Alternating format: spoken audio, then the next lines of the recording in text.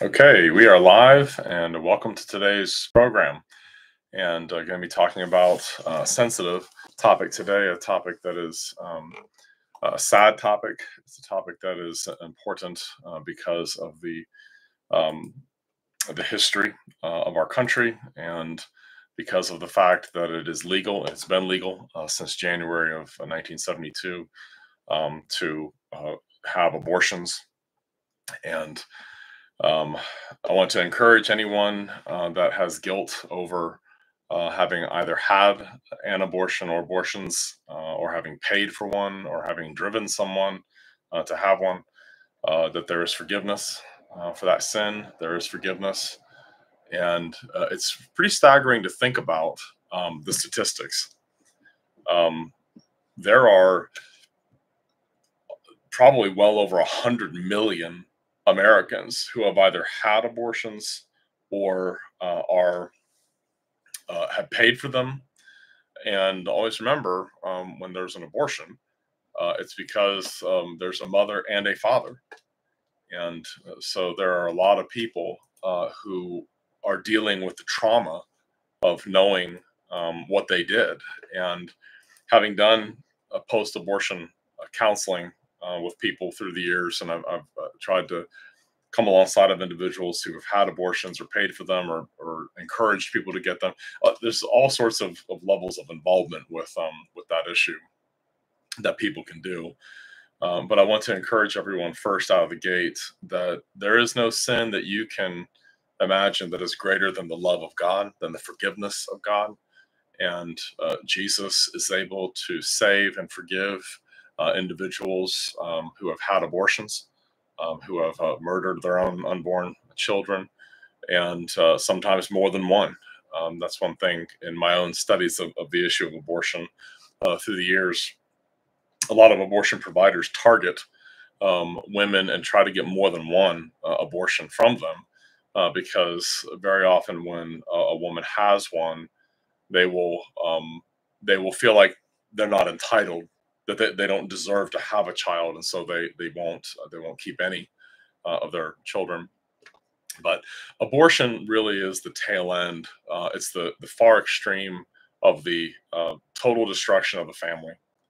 Because when you think about scripturally, biblically, God's people, and even people who were outside of God's people in the Old Testament, longed for children and wanted children, cried out to God for children, prayed for children.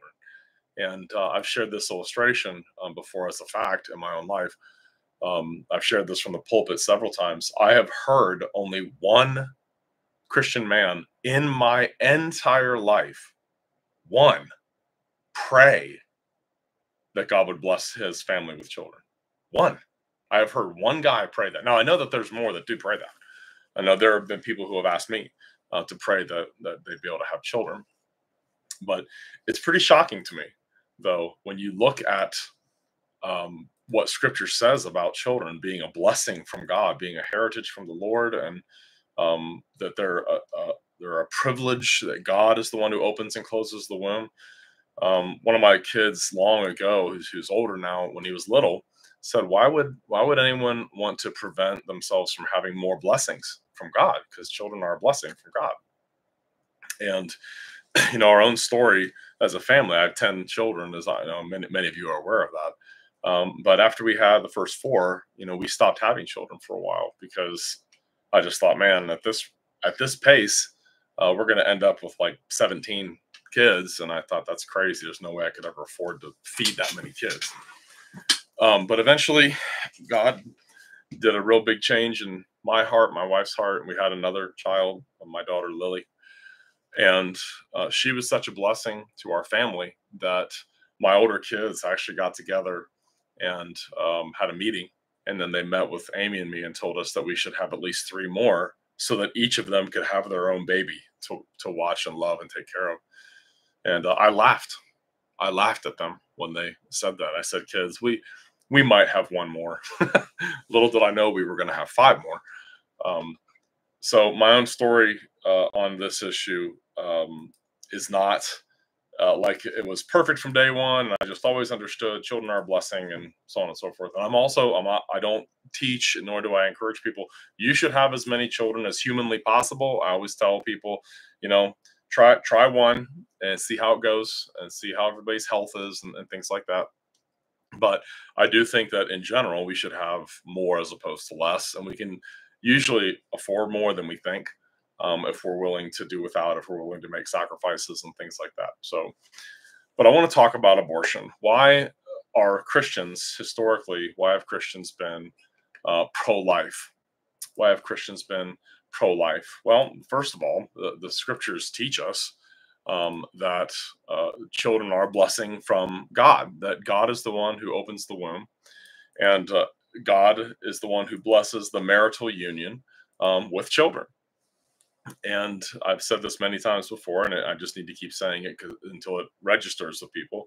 But sex is not a right, sex is a privilege only for the married people. And with sex comes responsibilities. And one of those responsibilities is the potential of having children. Now, abortion's history, obviously, it's been practiced on every continent in the world throughout all of history. America is not unique in that regard. And it's a sad thing. Infanticide and abortion have been practiced in every culture under the sun. And so there's nothing unique about that. But in America, uh, given our rather Christian roots, it was illegal. Abortion obviously was illegal. It still should be illegal because it is the killing of innocent, unborn human beings that are made in the image of God, no matter how they were conceived, no matter what circumstances they came into existence. So often people will bring up, what about rape or incest? And the simple response to that is, why would you murder the child conceived in incest? Why would you punish the baby for what someone else did? Now, I believe rape to be a capital crime. It should not be punishable by, time in prison. Rape is a capital offense. I believe that individuals that do that should be put to death by the state. In a just society, that is what would happen. But children are not to be punished for the circumstances by which they came into being. And there's a story. Bodie Balcom has a child that he adopted, and it was incest and rape. And this woman sitting in the waiting room at an abortion clinic suddenly had her eyes opened while she was sitting there, and she just kind of thought, "This child didn't do anything. This child did not do anything, and I should allow this child to be born." And that child was adopted by the Balcom family. And you think, that's wonderful. That's wonderful to hear that happened. But there's a lot of stuff. I got a lot of material here in front of me that I want to try to cover. I want to speak from my heart somewhat on this issue. But when I was a sophomore in college, that would be in 1994 and five. My pastor then showed me a video by a Focus on the Family called "The Hard Truth."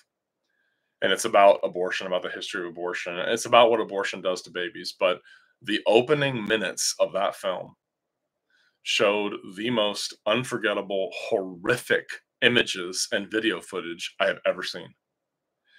It took the wind out of me for several weeks. I could not believe what I was actually seeing. It was worse than even some of the Holocaust footage that I had seen growing up in the public school system. And also, my father had us watch World War II documentaries and learn about what happened in Nazi Germany. And my father was very pro life, very outspoken about that. But the horror of what abortion does to babies did not hit me until I saw that video at age 19. And those pictures were burned into my mind. And for several weeks, I had very little appetite. I felt like I'd been kicked in the stomach. And you think, how could the world be like this? I've also had to explain to my children when they reach a certain age what abortion is. And that's always a hard thing to do. How do you explain to an 8-year-old girl what abortion is? How do you explain what a dilation and curettage abortion is. How do you explain a partial birth abortion to a 10-year-old girl? How do you explain a saline abortion where they inject high concentrated salt solution into the womb to burn a baby to death so that it's born dead? How do you explain what a digoxin injection to the heart to stop the fetal heartbeat? How do you explain that to people? People say, "Oh, you shouldn't explain it to anybody." Hey, that's the world we live in. They, one way or the other, they're going to find out what this is. They're going to find out this happens every day in this country. Now, I want to share some illustrations with you.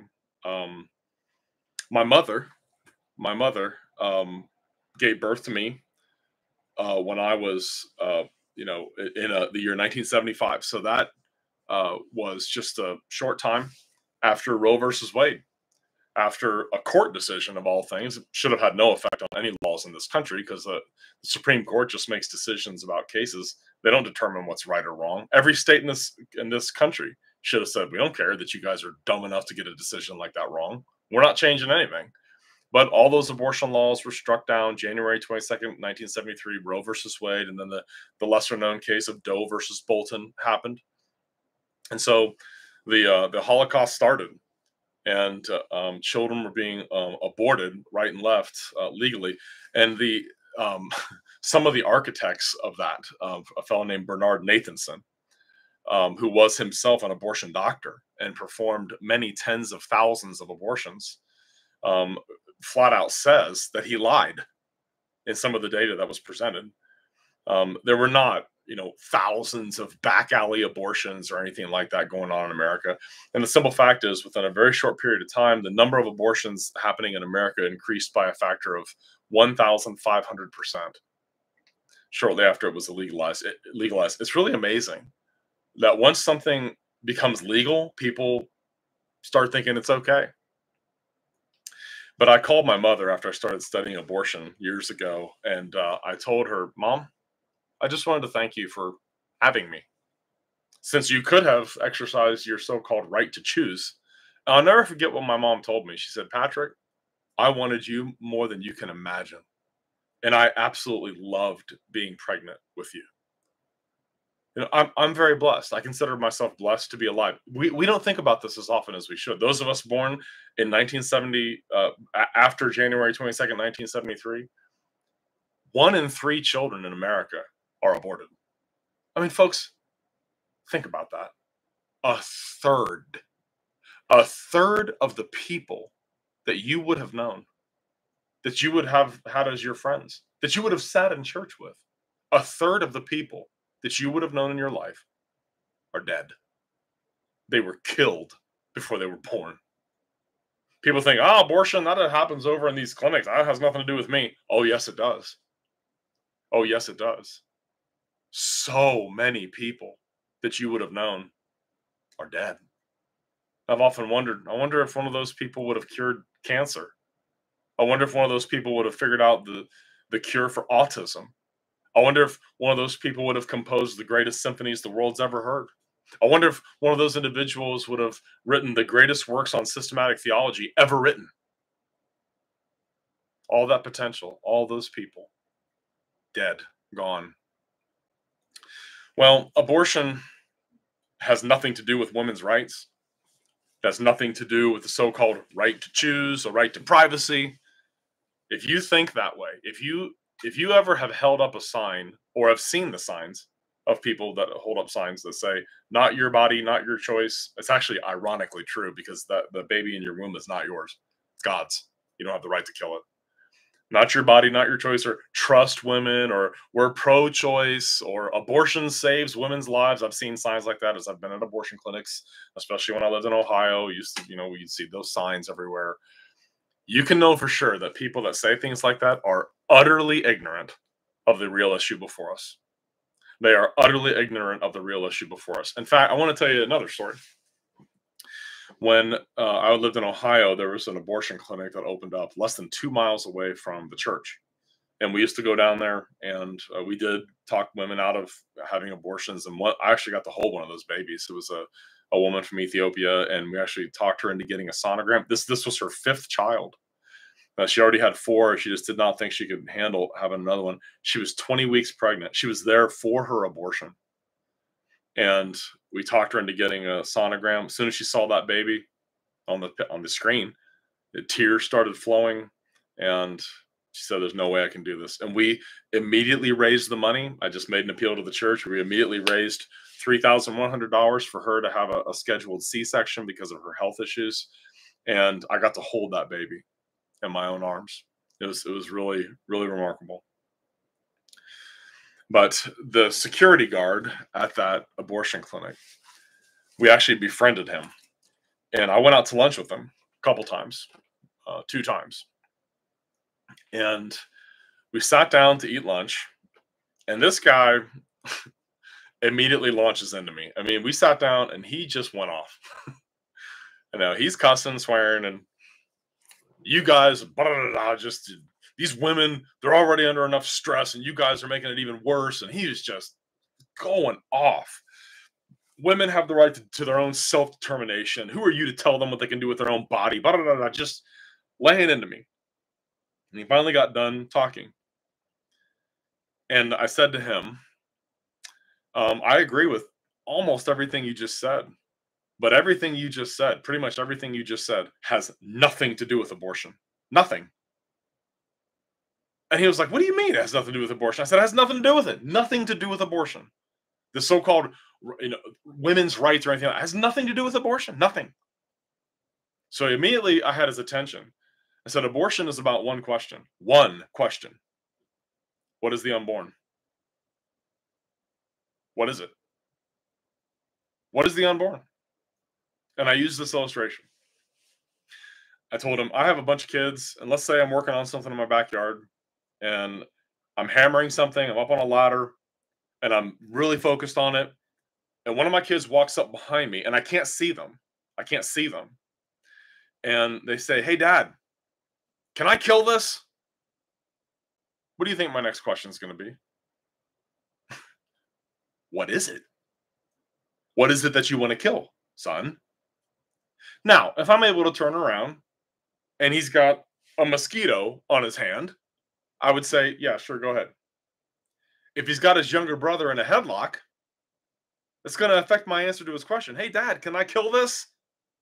Well, son, it depends on what this is, right? And so I told that abortion clinic security guard, the only question that matters is what is in the womb of a pregnant woman. What is it that you want to kill? And I asked him, what's in the womb of all these pregnant women? And he just kind of sheepishly, "A baby." I said, "Right. So when is it okay to kill a baby?" And I'll never forget what he says. He said, "Yeah, I guess it is a pretty blanky thing to do." And so all of his yammering, all of his going off about women's rights was diffused with one simple question. What is the unborn? If the unborn are living human persons, what does that mean abortion is? Murder. If the unborn are not living human persons, I wouldn't care about it then. I would not care about abortion.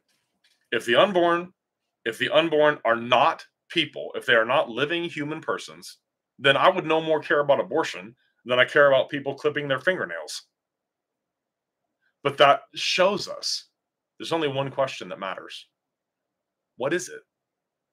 Now, I have to say, long ago, Barack Hussein Obama was interviewed by Rick Warren, and he asked him, when does a baby get rights? At what point does an unborn child get rights? And Obama said, "Oh, that's above my pay grade." When does human life begin? I don't know. So it's above my pay grade. Y'all need to understand something. When you hear people say that, nobody knows when life begins. We actually do. It begins at conception. Everybody knows that. The only thing that's added to that cell is nutrition. Everything that you and I are is contained in that cell. Everything. There is nothing added to it that makes it something that it wasn't before. But Obama said, that's above my pay grade. Nobody knows when life begins. Folks, you need to understand something. When people say nobody knows for sure when life begins, which is a false statement, but let's just play devil's advocate. We'll go along with it for a moment. That's an argument against abortion. If you say no one knows for sure when life begins, you're saying it might begin at conception. So abortion might be murder.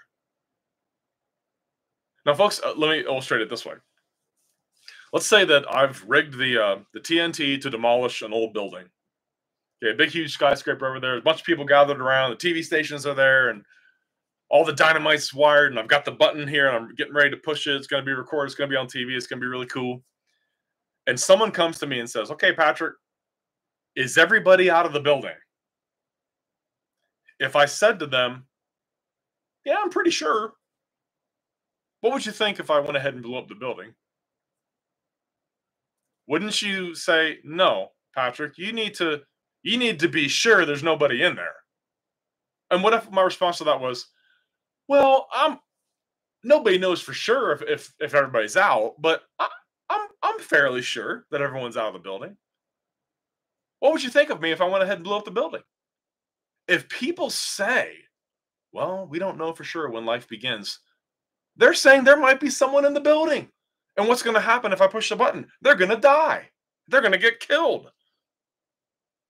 The argument that no one knows when life begins is an argument against abortion because it is acknowledging it might begin at conception. Now, we do know life begins at conception. Everyone knows that. And really, almost before the child can even be detected, its heart's already beating. All right, a little history. Easy abortion on demand has nothing to do with trying to save women's lives. Easy abortion on demand has nothing to do with women's so-called rights to choice. Their right to privacy has nothing to do with that. It has nothing to do with taking away a woman's sovereignty over her own body. Here's what abortion is. Are y'all listening?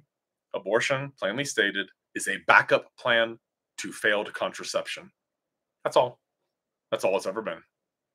Abortion is a backup plan for failed contraception. Let me tell you the morbid story. In 1953, Margaret Sanger, who was a racist against black people, founder of what was called the American Birth Control League, known today as Planned Parenthood, persuaded a rich, frustrated, child-hating feminist named Catherine McCormick to bankroll hormone experiments on women. So they found 897 test subjects, married women who did not want children, who were willing to take a pill. And you know what? The pill worked. No babies. And how does the pill work? It tricks your body into thinking you're pregnant so you don't ovulate. But the side effects of this pill were rather disastrous. While the pill did work, it was found to cause blood clots, heart attacks, strokes, depression, weight gain, and a loss of libido. So they continued working on it, scaling back the amount of estrogen in it in order to curtail the side effects. And that worked too. The side effects were mitigated. But one of the side effects of cutting back the amount of hormones in the drugs themselves was they didn't work as well at preventing conception. So now you have women who are sexually active who do not want children and are taking a pill to stop themselves from having children, but they're getting pregnant. Roe versus Wade. Roe versus Wade. Abortion is a backup plan for failed contraception. Plain and simple. That's what it is. And what's ironic to me is Jane Roe in Roe versus Wade.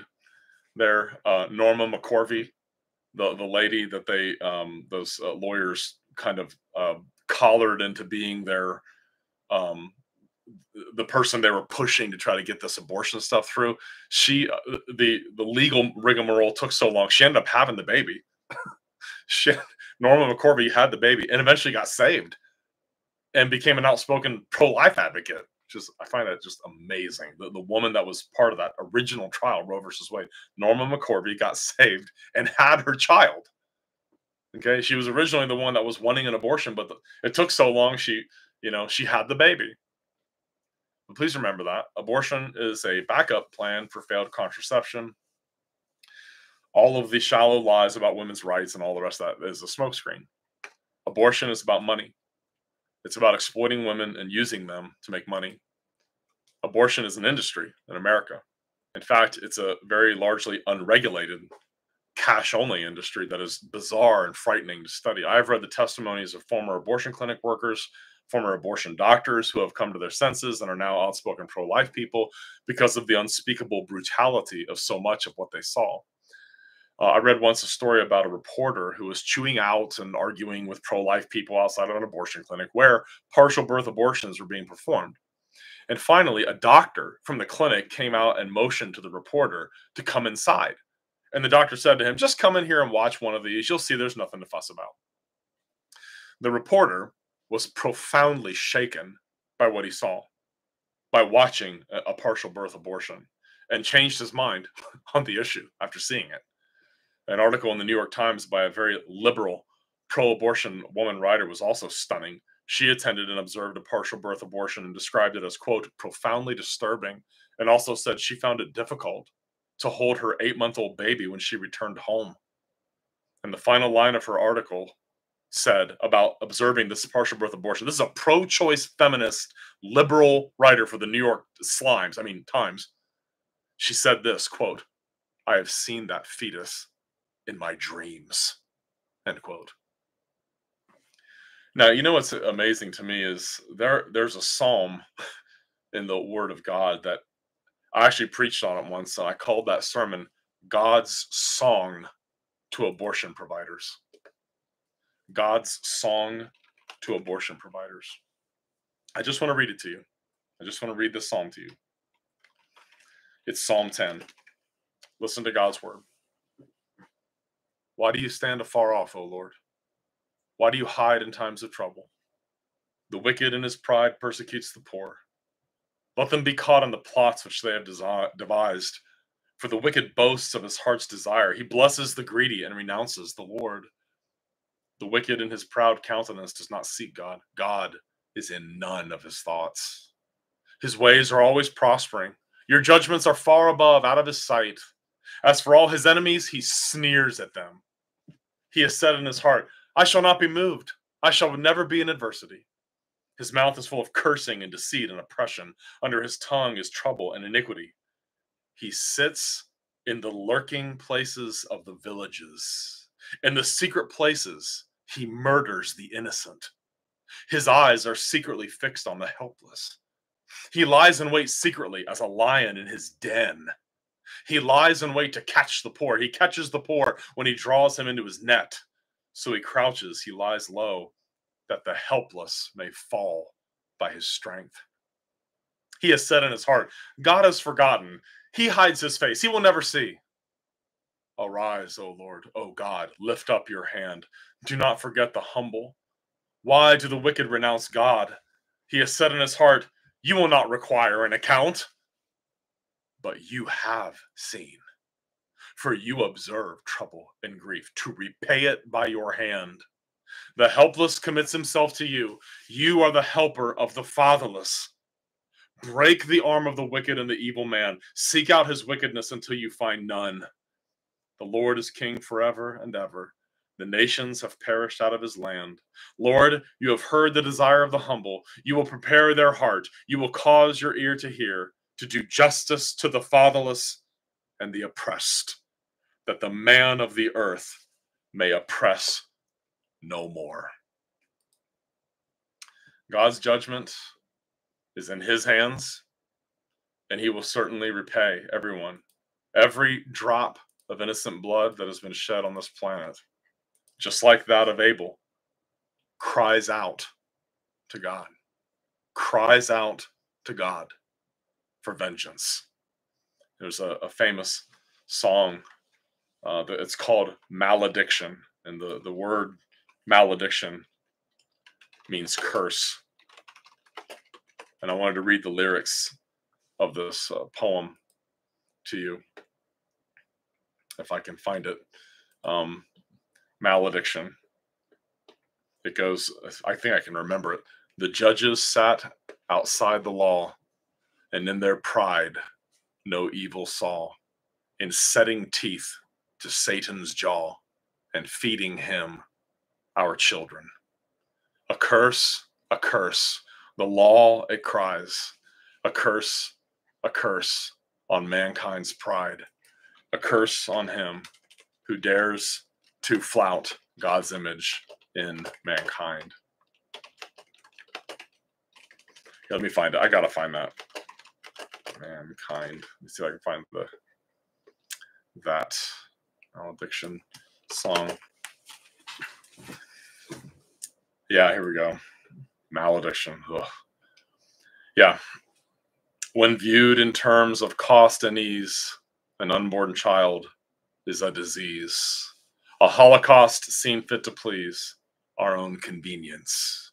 A curse, the law it cries. A curse on mankind's pride.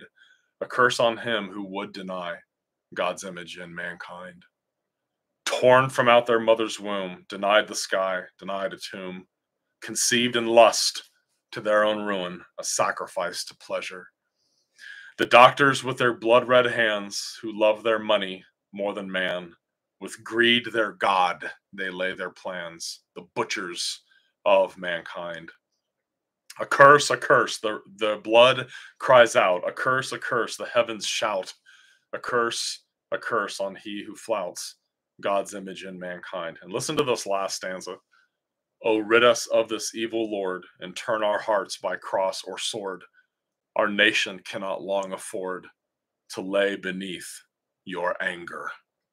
A curse upon their heads. O save them, Lord, or slay them dead, and fill our nation with your dread, and turn away your anger. That song was actually played at the beginning of that Focus on the Family video. But I want to talk to you about how to defend unborn life. It's actually really easy. If you can remember that one question, what is the unborn? You'll pretty much win every every discussion you ever get into on this issue, because if you get people focused on what abortion actually is, instead of allowing yourself to be distracted by all the yammering about women's rights and everything else, if you focus people on what abortion does to babies, you will win the debates. Here's a good quote from Margaret Sanger, the founder of Planned Parenthood, aka Murder Incorporated. She says, quote, "Our objective is unlimited sexual gratification without the burden of unwanted children. Women must have the right to live, to love, to be lazy, to be an unmarried mother, to create, to destroy. The marriage bed is the most degenerative influence in the social order. The most merciful thing that a family does to one of its infant members is to kill it." End quote. Sweet lady. Yeah. Margaret Sanger. She called black people human weeds. She was a racist bigot. Okay? A racist bigot. Yeah, brother, I'll find that sermon link here for you. But I want to talk to you about how to defend unborn life. How to defend unborn life. Real quick, there's a lady named Gianna Jessen, and she addressed Parliament at Queen's Hall in Victoria, Australia, on the eve of the debate to decriminalize abortion. So they were going to decriminalize abortion. This is in 2008. She survived a saline abortion and has cerebral palsy as a result of the injuries that she received. Her mother was 7 months pregnant with her. I've got her story, a book about her story. It's an incredible story. Listen to what this young woman said to Parliament, quote, "For a brief moment, I would like to speak to the men in this room and to do something that is never done. Men, you are made for greatness. You are made to stand up and be men. You're made to defend women and children, not to stand by when murder is occurring and do nothing about it. You're not made to use women and leave us alone. You're made to be kind and great and gracious and strong and stand for something. Because men, listen to me. I'm too tired to do your job. Women, you are not made for abuse. You are not made to sit and not know your worth and your value. You are made to be fought for forever. So now is your moment. What sort of people are you going to be? I trust incredible. I trust, men, you will rise to the occasion. To the politicians listening, particularly to the men, I would say this: you are made for greatness. Set your politics aside. You are made to defend what is right and good. And this fiery young girl will stand here and say, now is your moment. What sort of man do you want to be? A man obsessed with your own glory, or a man obsessed with the glory of God? It is time to take a stand, Victoria. This is your hour. God will assist you. God will be with you. You have the opportunity to glorify and honor God. I'm on with this. Some of you might slightly be annoyed that all I keep doing is talking about God and Jesus. But how on earth can I walk about limping through this world and not give all my heart and mind and soul and strength to the Christ who gave me life? So if you think I'm a fool, it's just another jewel in my crown. My whole intent in living here is to make God smile. I hope some of this made sense. It just came from my heart. And she says this, quote, I know that in the age we live in, it's not at all politically correct to say the name of Jesus Christ in places like this. She's addressing Parliament in Australia. She says, to bring Jesus into these sorts of meetings because his name can make people so terribly uncomfortable. But I did not survive an abortion so I could make people comfortable. I survived so I could stir things up a bit, and I have a great time doing it. Gianna Jessen, she's a firebrand. Really like her, really appreciate her. But what about speaking in behalf of the unborn? It's not an option.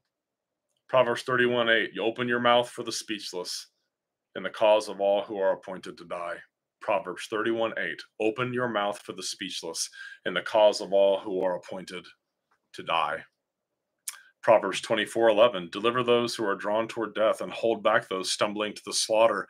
If you say, surely we did not know this, does not he who weighs the hearts consider it? He who keeps your soul, does he not know it? And will he not render to each man according to his deeds? I want to tell y'all, by the mercy of Almighty God, by his mercy alone, every pastoral prayer I've ever prayed since I was ordained, I have asked God to end abortion. In every single one of them. And I'm going to do that until abortion's done, until it's stopped. The Christian church, sadly, has been missing in action on this issue and has been very, very, very quiet on this issue because it's politically incorrect and because people get angry when you do that. There have been people who have moved to this area looking for a church to go to, and they don't like that. They don't like that I pray that God would end abortion every single Sunday. And I have to say, I don't care that bothers people. This is the greatest moral atrocity in the history of this country, and we've had a lot of moral atrocities in this country for sure. But this is the worst one. This is the single biggest moral disaster in the history of America. We have to open our mouths and speak. We have to say, this is wrong. It's wrong to rip a child limb from limb and then reassemble their body on a Petri dish to make sure you got it all. It is wrong to put high concentration salt solution into the womb of a pregnant woman to kill the child. It is wrong to do that. It is immoral to do that. Now, people want to know, does the Bible explicitly address abortion? Well, it's really not even a category because even pagans wanted children in biblical history. But the idea that there's not an explicit text dealing with this is nonsense. One of the things that we know from Scripture, we know from Jesus' parable of the Good Samaritan, when he was asked, well, who is my neighbor? Who is my neighbor? And Jesus tells the parable of the man that went to Jericho, from Jerusalem to Jericho, and fell among thieves. And a priest and a Levite see him and skip him. They don't want to mess with it. And a Samaritan does the right thing. Why do people ask that? Who is my neighbor? Who is my neighbor? They're not wanting to know, well, who all do I need to love? Who I want to love everybody. People ask that question because they want to know, who can I exclude? Who doesn't count as a person? And that's what abortion does. Abortion is the ultimate example of someone going, well, who is my neighbor? Well, the only people that are really my neighbors are people that are born. There was an article by a feminist named Mary Elizabeth Williams on salon.com a few years ago. And it was called, "So What If Abortion Ends a Life?" In the article, here it is. The article is so shocking to read because for such a long time, people tried to depersonalize the child and say, well, it's just a clump of tissue. It's just a product of conception. It's a tissue blob, and so on and so forth. And here, Mary Elizabeth Williams is saying, so what if it's alive? So what if it's a person? So what? Who cares? Okay. Now, let's see. Where does she say that? Passing through the birth canal. Birth canal. Yeah. Where she actually says there's nothing magical about passing through a birth canal that turns someone into a person. Okay? I mean, it's like we've been saying that for decades. We've been saying that for decades. Okay? She says, when we try to act like a pregnancy doesn't involve human life, we wind up drawing stupid semantic lines in the sand. First trimester abortion versus second trimester abortion versus late term, dancing around the issue, trying to decide if there's a single magic moment when a fetus becomes a person.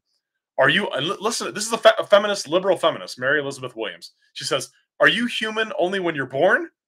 Only when you're viable outside of the womb? Are you less of a human when you look like a tadpole than when you can suck your thumb? You hear what she's saying? She's saying you're human the whole time. And who cares if abortion ends a life? Listen to what she says at the end of this article. She says, some argue that abortion takes lives, but I know that abortion saves lives too. Okay, she's quoting from someone else. She understands that it saves lives not just in the most medically literal way, but in the roads that women who have choice then get to go down, in the possibilities for them and their families. And I would put the life of a mother over the life of a fetus every single time. Listen, even if I still need to acknowledge my conviction that the fetus is indeed a life worth sacrificing. That is a manifesto for the most cruel, dyed-in-the-wool, cold-hearted, ruthless ideology I've ever heard. My life's more important than someone else's. And in fact, if their life gets in the way of what I want to do with my life, I will sacrifice them. Okay, well, at least you have someone who's willing to, say it the way it really is. I did a podcast on that article years ago. When was that written? That was written in 2013. That's 11 years ago she said that. I remember reading that article and thinking, boy, she's saying there's nothing about, being outside the womb or inside the womb. You're still alive. If I was one of Mary Elizabeth Williams' children, I don't know if she has children, but I would sleep with one eye open. Because if I get in the way of what she wants to do, hey, my life's worth sacrificing. My life's not important to her. And she could just kind of, snuff me out there and kill me because her life's more important than mine. I just find that kind of crassness to be shocking. Mary Elizabeth Williams, incredible. Okay, could you get behind the abolition of abortion? I'm totally for the abolition of abortion. Totally, completely. That's why I'm not in favor of regulating it. I'm not in favor of stricter laws. It needs to be abolished completely. Abolished completely. Now, the basic premise of us saying that abortion is immoral, that abortion is murder and is wrong, is this. There's three things. It is morally wrong to take the life of an innocent human being. 2, elective abortion takes the life of an innocent human being. 3, Therefore, elective abortion is morally wrong. One thing that you can also do when you dialogue with people about abortion, people will use these arguments. And folks, I want to encourage you. You need to remember this. I'm going to actually put it over here in the chat thing. It's called Trot Out Your Toddler. Apply their argument. Apply their argument to a toddler. People will say, abortion is a matter between a woman and her God. Okay, question. Is killing a toddler between a woman and her God? And they'll say, but that's a different issue. A toddler's a real person, which takes us back to the real issue. What is the unborn?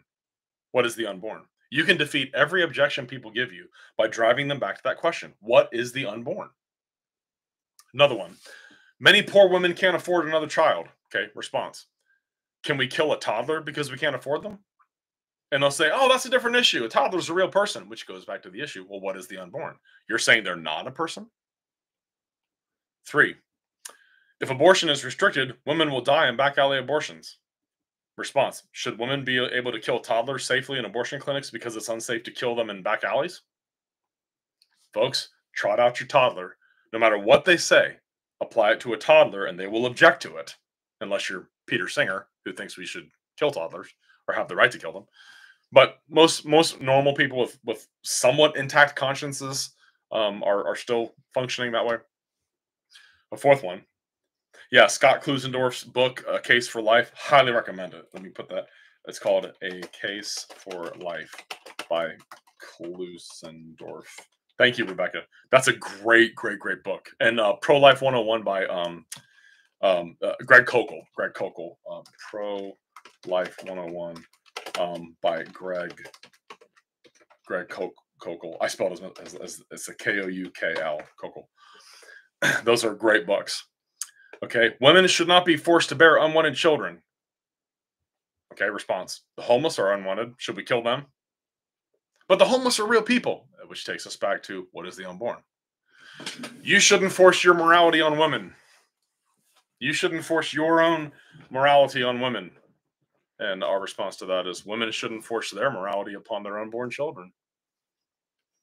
So when you hear objections and when you hear those kinds of arguments, trot out the toddler. Apply their argument to a toddler. And then watch them squirm and they'll say, that's not a valid parallel. Those are real people. Okay, so that brings us back to the question. What is the unborn? We differ from the unborn in 4 ways. And you can, it's a good acronym. Scott Klusendorf uses it. SLED. Okay. Size.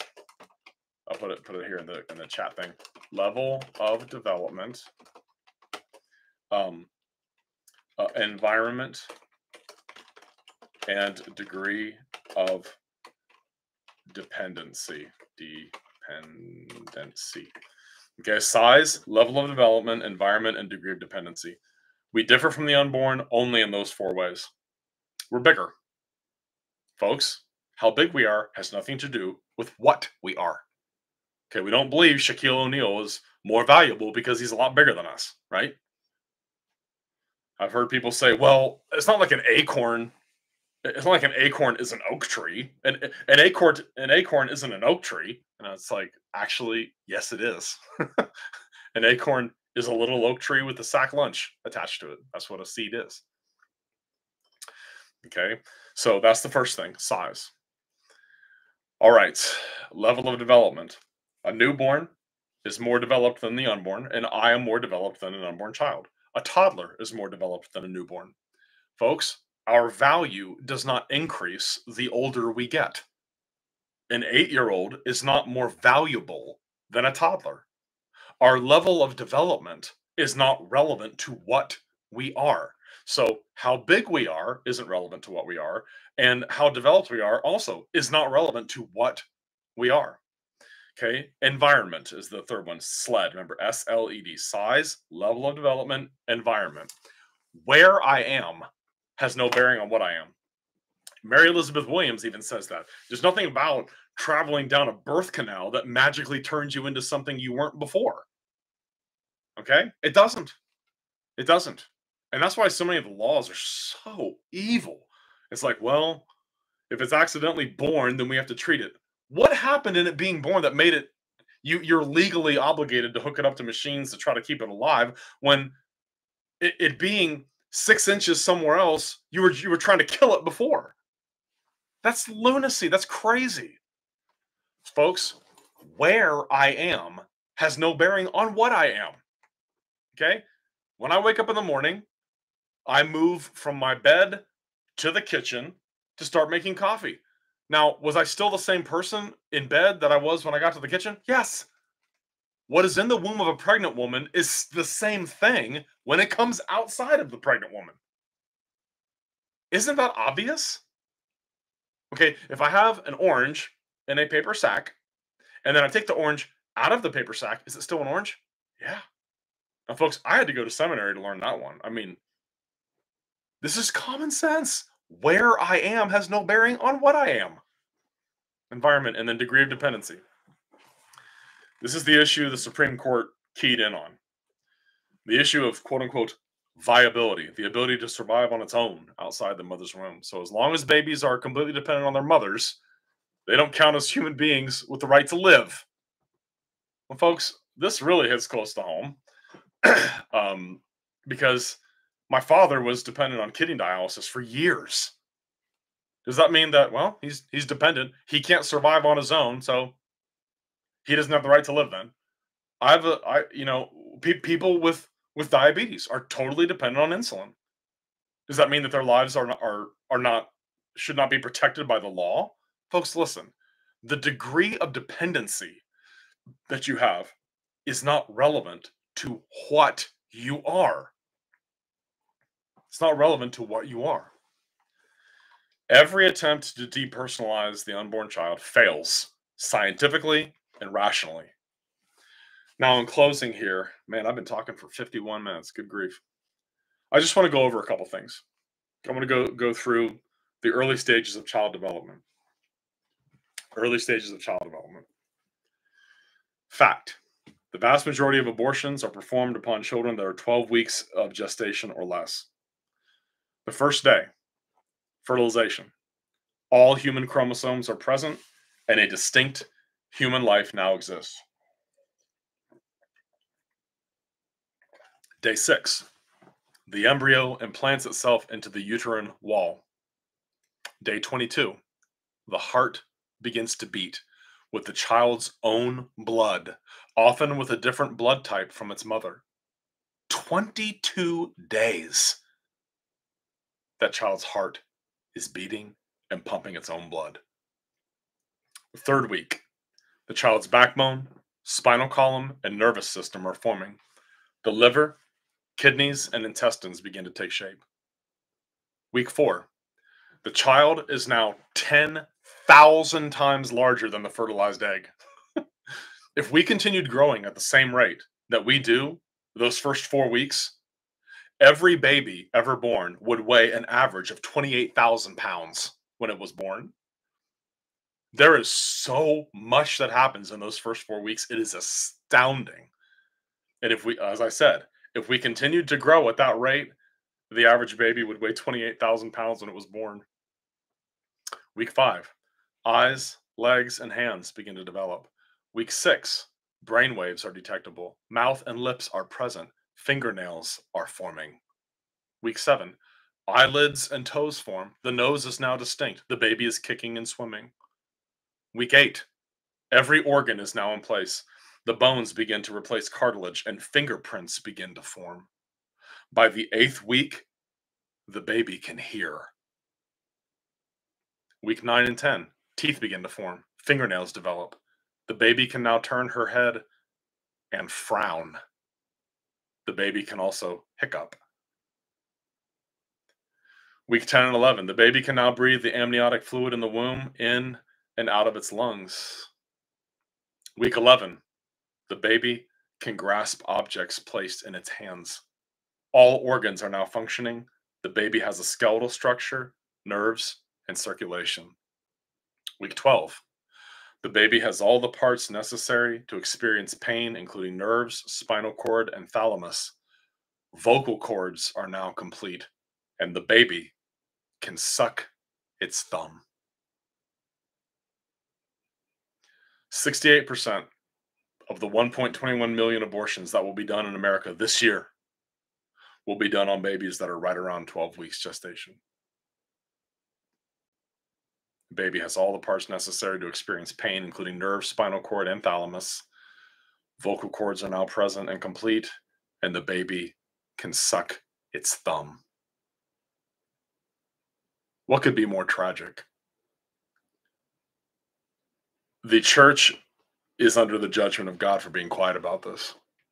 And shame on any Christian who is too cowardly, is too afraid of people being mean to them or hating on them if they say abortion is murder, because it ends innocent human life. We differ from the unborn.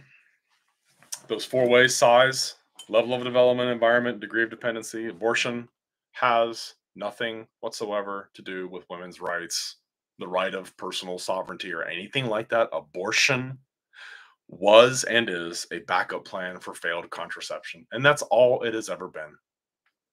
Every argument that people come up with against abortion, or come up with for abortion, apply it to toddlers when you hear it. And then you'll hear them say, well, that's different because that's a real person. Folks, scientifically, we know what's in that womb. Everyone knows. Everyone knows. What is the unborn? What is the unborn? The unborn are living human persons, and that's why abortion is murder. Children are a blessing in whatever circumstances they're conceived, whether they're healthy or unhealthy. They are a blessing from God, and we should welcome all of them into the world. Thank you all for watching or for listening.